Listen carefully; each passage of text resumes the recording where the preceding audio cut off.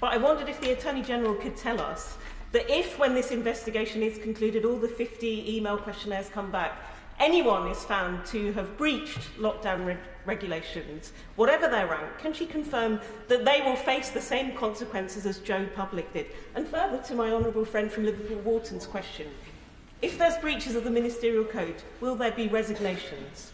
Yeah. Attorney-General.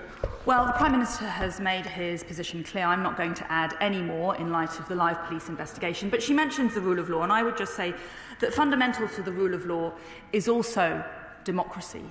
And I'm very proud to be supporting this Prime Minister, a Prime Minister who's honoured democracy by delivering Brexit, a Prime Minister who's now leading not just the UK but the world in beating COVID. Mr. Speaker, had the party opposite been in charge, they would have cancelled Brexit, not delivered it.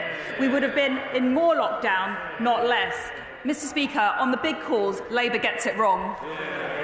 We now come to Shadow Minister Andy Slaughter. Well, thanks for that peroration. But to come back to reality, this week the Leader of the Opposition was obstructed while entering this House by disorder on the streets outside, following the Prime Minister's inflammatory remarks at that dispatch box. It's the Attorney-General's job to advise ministers, including the Prime Minister, on acting in accordance with the rule of law.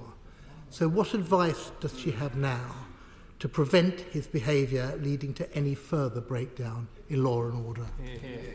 Attorney-General. Thank you, Mr. Speaker. Well, all violence is unacceptable.